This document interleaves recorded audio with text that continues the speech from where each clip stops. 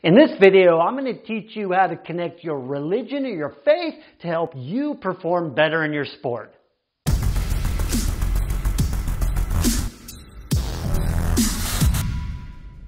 Julie was 16 when she came to me devastated that she didn't make the varsity soccer team. The varsity coach had seen her play the year before and even complimented her on her excellent defense at the end of the last game of the season as she came off the field. She had worked on her game over the summer and thought she was a shoo-in this year, but it didn't happen. And she totally felt her confidence drain away as she looked up at that bulletin board posting of the current team lineup this year. And to make things worse, 3 of her good friends did make the varsity team, and she felt totally left behind. Now, working with her in my office, as I do with all my athletes, I asked her if she has any spiritual or religious beliefs. And she says, "Oh yes, I'm a Christian." And I ask her, on a scale of 1 to 10, how strong her beliefs are about her religion, and she says 9. Now, this is music to my ears because I knew we were going to be able to take that strong belief, faith, and build up her confidence with it rather easily compared to some folks who have no religious beliefs. Now, having learned a few things from some Christian sports coaches I'm friends with, I continue the questioning with, so what do you think is God's main purpose for you being here on this planet? And she answered, to spread God's word and follow Jesus' teaching.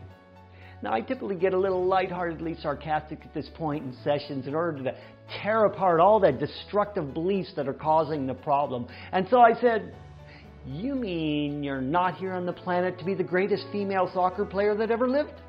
As I flashed her a big grin, so she knew I was totally kidding. And by the way, are you noticing how this conversation will be almost the same no matter what religion or sport we're coaching? All right, continuing on. After a few more jokes about this, we got to the point I want to make when I asked her, so how can you not making the varsity team here be a great thing that contributes to God's purpose for you? Why is that a good thing? In other words, how does this work for God's plan for you? Or how could it? She was kind of stunned as those ideas, they hadn't been connected in her mind until now. And she said, I don't know.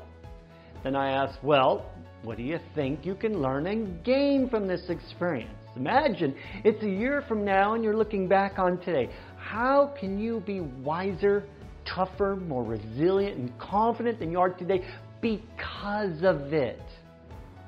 And this is where the conversation gets fun for me because her wheels started turning in her head. Well, I can vow to myself to work harder on my game than I ever have and finish the season getting the best defense award on the team I did make, the JV team.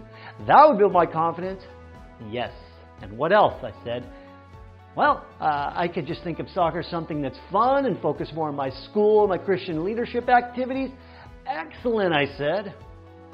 And how could either of those possible scenarios help you to live God's purpose?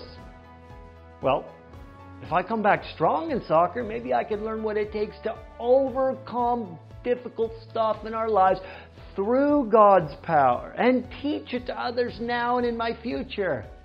Yeah.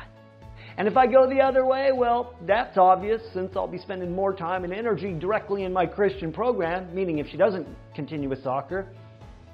I said, what if it could turn out that you not making varsity was a huge turning point in your life? And it brought you here to learn mental toughness skills so you become a ton more confident, not only in your sports, but in your life. And I asked her, is it easy being a Christian? No, she replied very strongly.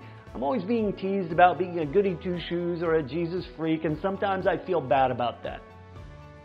I said, would having a confident mindset help you withstand that kind of teasing so that you can continue God's purpose for you? Yes, she said. Well then, let's get to work.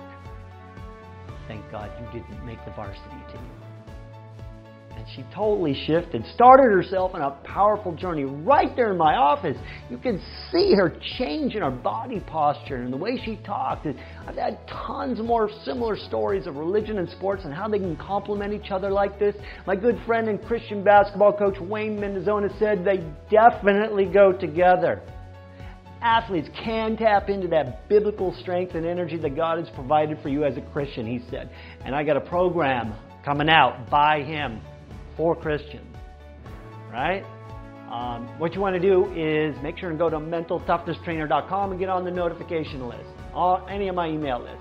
The key here, though, is to relate what is happening to you in your sport to a higher purpose. That's what faith and religion's all about. All right? And that's how coaches could tap into that power for better performance. Let's do this. I'm Craig Sigel. Go to mentaltoughnesstrainer.com and get on my email list so you learn all about this and everything about better performance. I got some freebies over there too.